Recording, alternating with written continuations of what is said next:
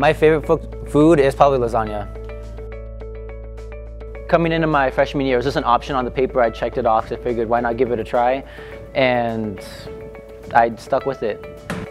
I love to cook a lot of American food, and I'm a lot more focused on what I want to do. I don't go out as much, and I work a lot more now. I'm a lot more outgoing, a lot more open to meeting new people and trying new things, and don't just stay in my room and shut everyone out like I used to.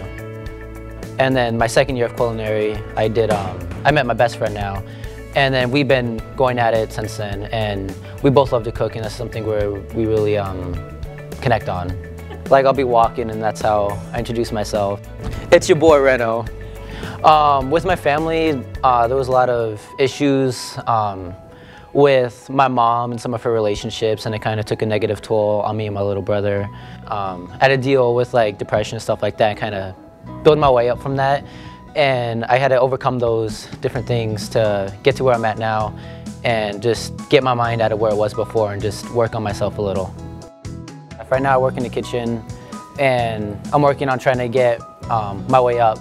I love going to my job every day, and I know a lot of people don't enjoy what they do. When I cook, it just feels like second nature. It's just, I really enjoy it, and it's really easy. It's really fun and fascinating for me.